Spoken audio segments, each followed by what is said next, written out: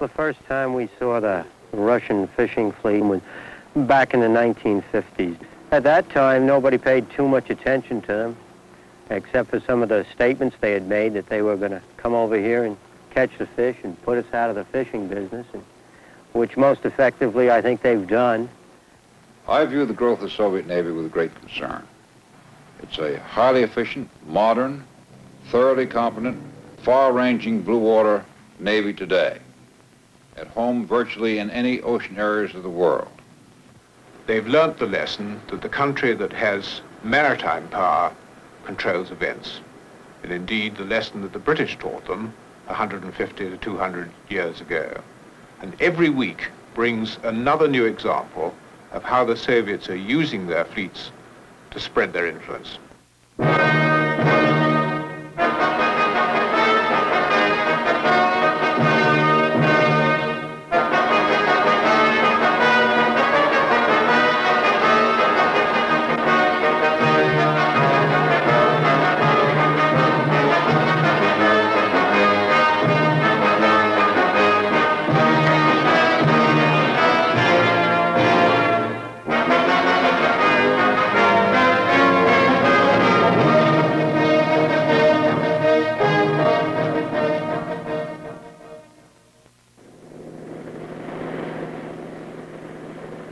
Good morning, Admiral.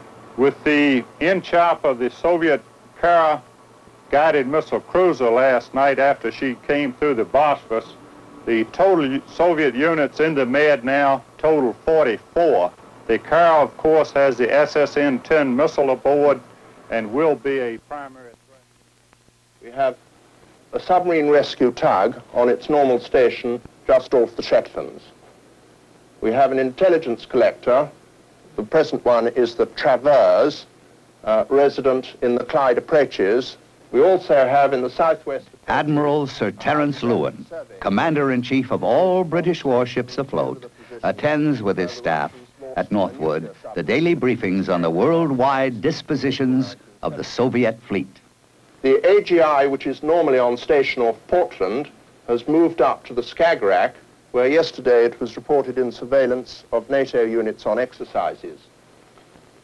A Cresta-class guided missile cruiser is transiting south across the Bay of Biscay and is probably en route to the Indian Ocean.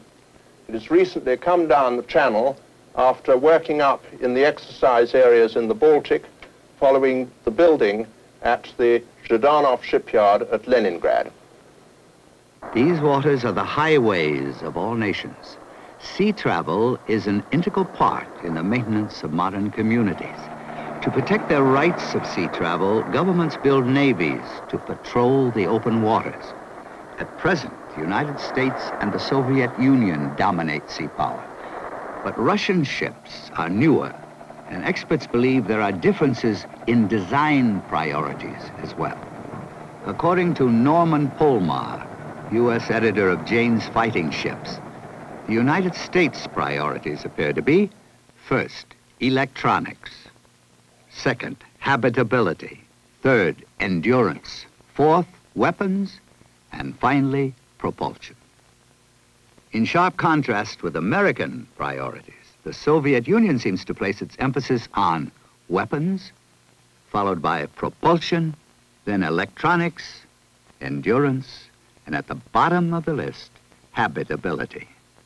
The difference is dramatically underscored when you examine the priorities of the United States Navy during World War II, when the U.S. was trying to build up its Navy quickly. The priorities were exactly the same as Russia's today.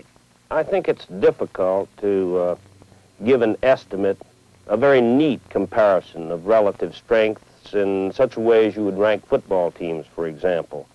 When we look at numbers of ships, the Soviet Navy has almost 3 times as many ships as does the United States Navy, and when we add the Warsaw Pact allies and the NATO allies, that ratio remains about the same.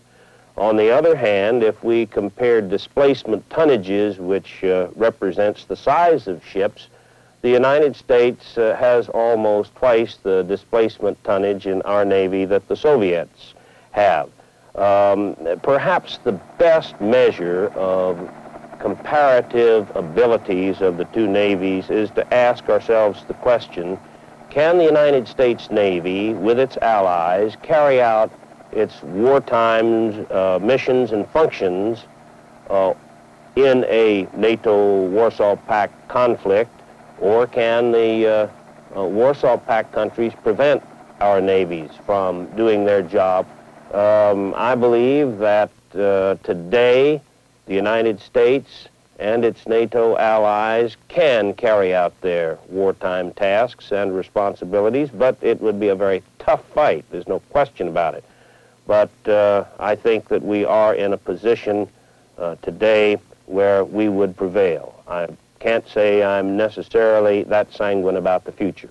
One reason for the Soviets' preoccupation with naval strength is possibly their recent weakness at sea, a weakness that was exposed to the world in the incredible and frightening events of October 1962.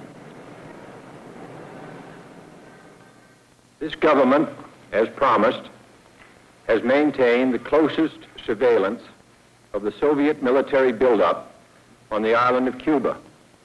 Within the past week, unmistakable evidence has established the fact that a series of offensive missile sites is now in preparation on that imprisoned island.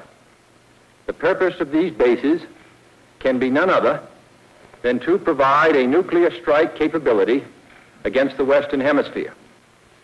To halt this offensive buildup, a strict quarantine on all offensive military equipment under shipment to Cuba is being initiated.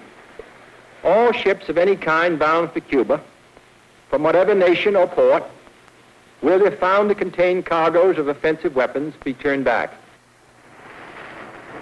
The American fleet sailed from home ports to do just that. Khrushchev, his bluff called and without a fleet to support him, had no choice but to climb down. The missiles were dismantled and returned to Russia, and the world breathed again. There is no sure way of knowing, but the outcome of that crisis might have been different had the Kremlin remembered the words of Joseph Stalin. No nation that becomes a world power, said Stalin, does so without a navy. In the early years of this century, the seeds of revolution in Russia were germinating. And because of wretched living conditions, they first bore fruit in the Navy. In 1905, a ship in the Black Seas Fleet mutinied. She was the battleship Potemkin. After an officer had shot a seaman, the mutineers killed the captain and several officers, then sailed to Odessa. After this, revolutionary fervor seems to have abated, and for a while longer, the Navy gave its monarch the respect that was his due.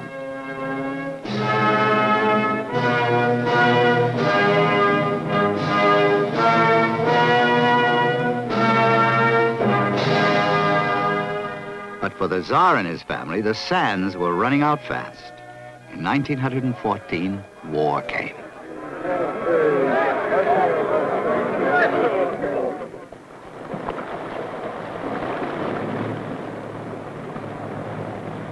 There were several operations in support of the army, with troops being landed on the coast of Thrace and Armenia behind enemy lines. And in a number of skirmishes with the Turkish Navy, the Russians sank several ships.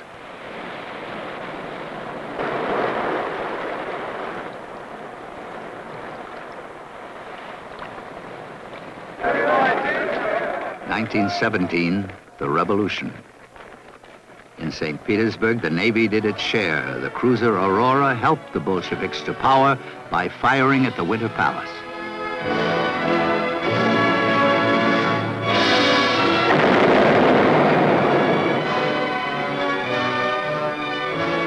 The long reign of the Tsars was finally over, and in their place came a man whose name was to become a household word, Lenin. The sailors didn't find conditions under his rule any better than that of the Tsars, and in 1921 they revolted. Bolshevik soldiers attacked them across the ice, and after heavy casualties on both sides, the rebels surrendered. Most were executed. Lenin died, and his place was taken by a man just as famous and much more infamous, Stalin. When Joseph Stalin took over the reins of Soviet government, the Navy was little more than a few coastal crafts. But Stalin believed in the Navy and began slowly to build it up. First, because there was little money, with coastal craft, then during the 1930s with big cruisers built to Italian designs. And later, he built submarines, more than 100, so that by 1936, Russia had the biggest submarine fleet in the world. Then in 1937, worried that the regime was losing its grip, Stalin ordered the killing of more than 2 million of his fellow countrymen, including the commanders-in-chief of the Baltic, Black Sea, and Northern fleets, as well as the great majority of all admirals, captains, and commanders.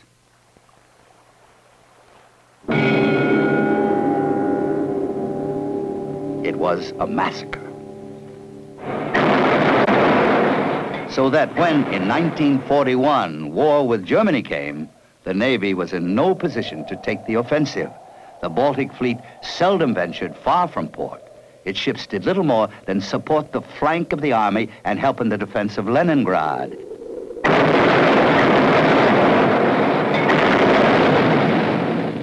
Even the famous Arctic convoys to Murmansk and Archangel that kept Russia supplied with weapons of war were mostly escorted not by Russian, but by British warships. In 1945, Europe's war ended, and even as the world leaders in Potsdam debated how to divide its spoils, another war, what became known as the Cold War, began. Across Europe, in Churchill's words, an Iron Curtain came down. But when the tyrant Stalin died, he was succeeded by the eccentric Khrushchev. And suddenly, the ice began to thaw. A British squadron was invited to Leningrad for the first time since the war. On board the aircraft carrier Triumph was BBC's David Woodward. It was tremendously thrilling to be going to Kronstadt and Leningrad in the first place. Kronstadt's always been a mystery fort, even in Tsarist times. But when we got there, we stopped thinking about that. We were so surprised by what we actually saw there now. The big harbor was absolutely packed with warships, a battleship, a couple of cruisers, destroyers and submarines. More ships than most of us guessed the Russians had, and this was only one of their ports. We came back to London, and of course the Naval Intelligence Division asked us around to explain how clever they'd been, and they had been, because they'd been saying all along, the Russians are building a big navy. And people said, no, this is tendentious propaganda, it's provocation, they're not. But of course they were, and we'd seen it. Next year, the Russian cruiser Ordzhonikidze steamed into Portsmouth, England. On board were Mr. Khrushchev and Marshal Bulganin, B&K as they were jocularly called, and it looked as though Anglo-Russian relations were entering a new and better age.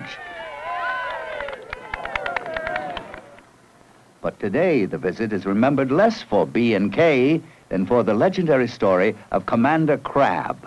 Crabbe, a professional diver, had, it was rumored, been paid by British intelligence to inspect the hull of the Ordzhonikidze, her screws and rudders and anti-submarine equipment. Rumor also says that the Russian defenses were able to cope with him. No one has confirmed or denied it, but that was about the last time Commander Crabbe was seen alive, and months later his headless body was found floating in Portsmouth Harbor.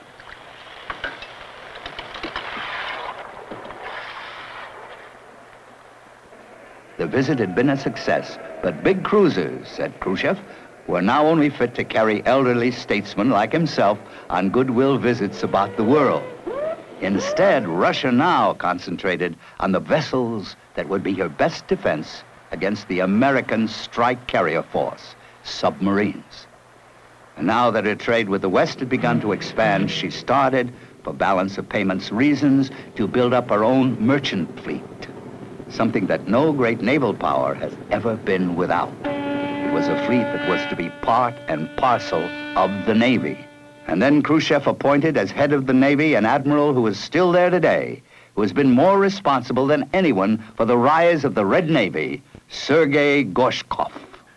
Admiral Gorshkov is probably the most remarkable figure in the navies of the world in the 20th century, certainly, maybe in history as a whole, because he started his naval career in a perfectly normal way, but reached preeminence in the last war when he, in command of the coastal flotillas, was promoted to Rear Admiral at the age of 32.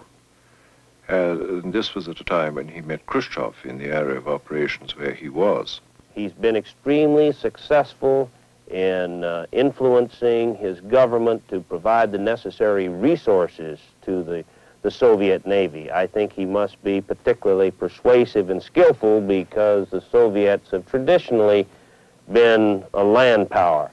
But certainly the Russian bear has been exposed to a sea breeze and has developed a liking for salt water. Countries with strong navies, said Gorshkov, are rich and powerful. Those without them are doomed to decay. And he prodded the Kremlin into authorizing the building of a new fleet. But first he had to find the men. Most, some 80%, were and still are conscripts, called up for 3 years military service at the age of 18. Those that liked the life could voluntarily sign on for a further 3 years, could even graduate to the rank of officer, and some of the best men, it was found, came from places furthest from the sea. There was political training, too. When they went abroad, they were told they were the representatives of the sober-minded Soviet Union and must conduct themselves accordingly. It was a policy that was handsomely to pay off.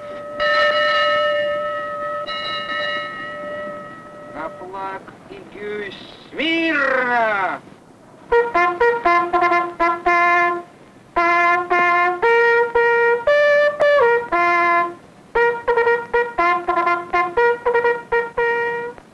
Флаг и гюсь поднять! Every month, new ships and new crews came into service. They were all part of Gorshkov's twofold plan: to nullify American sea power where it threatened Russia and establish Russian sea power where it could threaten America. And secondly, to spread Soviet influence abroad by showing the flag around the world. The Cuban Missile Crisis may likely have been an unforeseeable outcome of this effort, stemming from Khrushchev's overconfidence. It was a humiliating moment for the Kremlin and brought home to them even more forcibly Gorshkov's preachings about sea power. Orders went out to dockyards in the Soviet Union to accelerate construction of existing ships and lay the keels of new ones. In the middle 60s, a new Russian Navy was born. It was to be the most powerful, the most balanced Russia had ever had. Cruisers, destroyers, missile ships, frigates, vessels of almost every kind.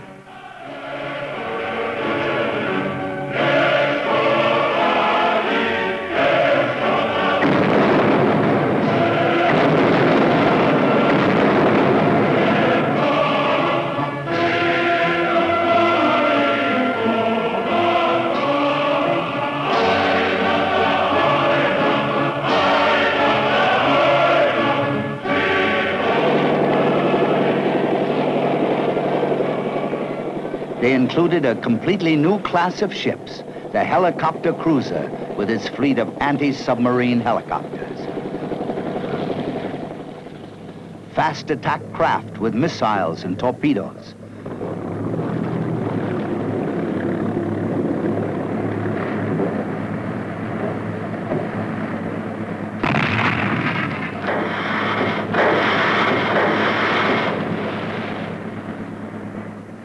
Tank landing craft capable of landing up to 15,000 men.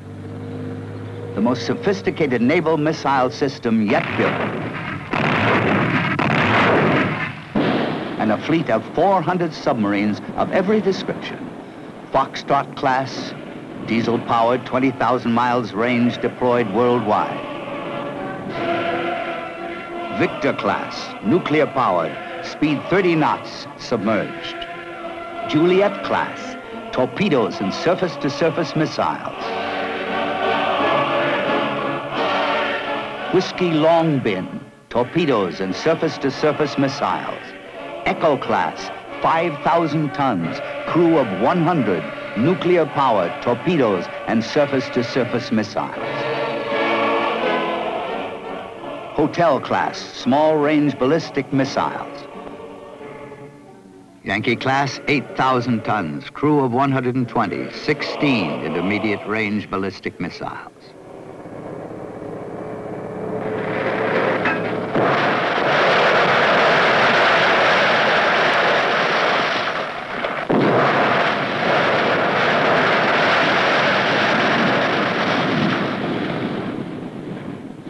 A fleet train was built too, to accompany the warships on their voyages abroad and make them self-sufficient.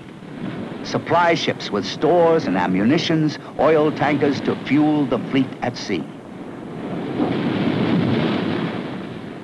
And the 45,000-ton satellite tracking ship, cosmonaut Yuri Gagarin.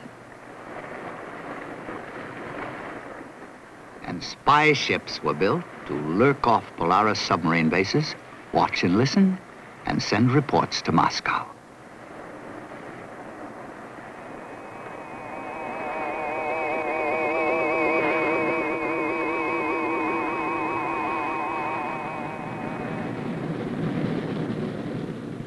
The British Polaris submarines that leave the Clyde know that the spy ships and sometimes Russian submarines too may be waiting for them, and they have their own ways of coping with them.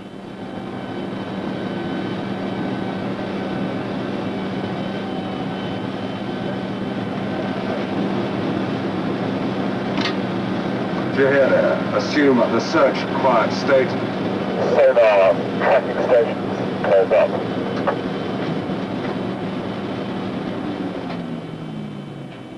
And the listeners, in their turn, are listened to.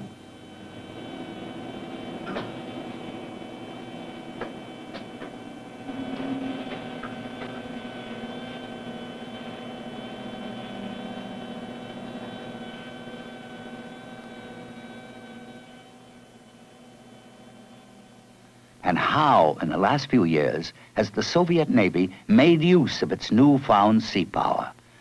The Mediterranean was once a NATO lake, first the province of the British Navy, together with the French and Italians. Later, it became the stamping ground of the American Sixth Fleet, with its nuclear-armed carrier striking force.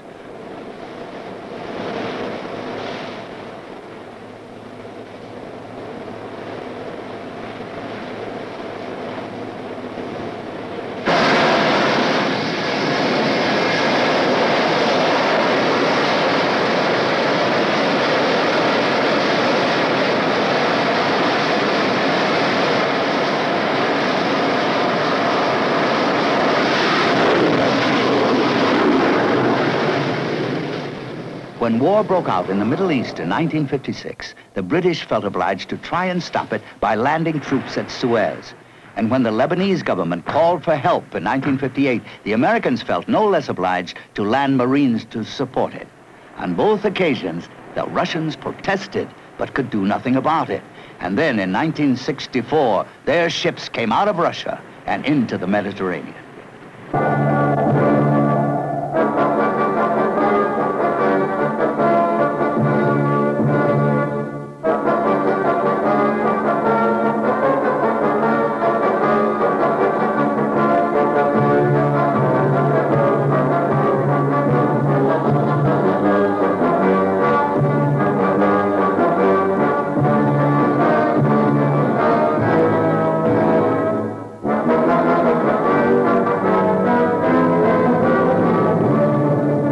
Some sailed south to Egypt, as the British had done in the old days, and came into the port of Alexandria to show solidarity and friendship. To show their strength, too, convinced smiling Egyptians that not only America and Britain, but Russia, too, was now a naval power. That in exchange for a base and port facilities, there was much they could do to help them in their running war with the Israelis. they were as good as their word. In the 1967 war, a missile boat they gave the Egyptians sank the Israeli destroyer Eilat. Elsewhere in the Mediterranean, the Soviet naval buildup went on. The helicopter ship Moskva made its appearance, and some of the new 4,000-ton Castro Class destroyers. By the early 1970s, there were as many Soviet ships in the Mediterranean as American. In Arab countries along the North African coast, they were able to establish semi-permanent bases. And in remote anchorages, outside territorial waters, they left buoys with visiting cards on them. Belongings of the USSR. And then, growing bolder, the Russian Navy started what has become known as shouldering tactics, passing as close to American and British warships as they dared without actually colliding. Their object, to test Allied nerves and ship handling and gain intelligence at close quarters. But sometimes they miscalculated. In November 1970, the carrier Ark Royal struck a Russian destroyer. The damage to the Ark Royal was slight. To the destroyer that had crossed its bows, it was more serious. 2 men were killed, and a tarpaulin quickly pulled over the damaged parts.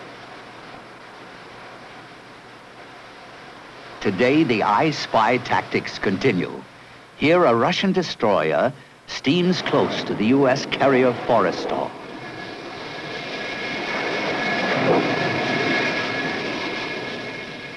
But because of the danger of accidents, the Russians have agreed not to be too provocative.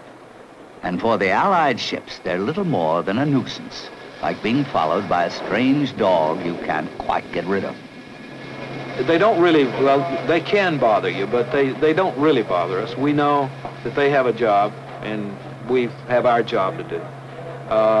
For instance, when one crossed my bow, I know he's going to do it. And as he always does, it appears he always does, he chooses to have me in a position where he can embarrass me or test me just a little bit, and that's fine. They are possibly more aggressive than we are, and I would suggest, if I may, that it's because the repercussions are a little different if they run into somebody. It's their job to nudge us, as it were, and it's not our job to nudge them. But I find that they're pretty fair seamen. We carried the Dawn AS-981 with other Soviet ships may be out of sight beyond the horizon, but to the intelligence officers, rarely out of mind. CLGM, a Kotlin DDG, and a tanker at that anchorage. And the altitudes, correct? Yes, sir, we've got them all. Roger. And deep down below decks, using the most complex instruments, both sides watch and listen to each other all the time.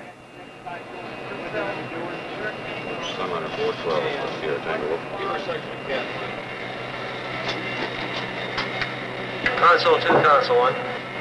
2-eye. Position on the Soviet destroyer, please. Today, the familiar dots and dashes of the Morse code are rarely heard. Now messages go out into the ether in a scrambled, computerized code impossible to break.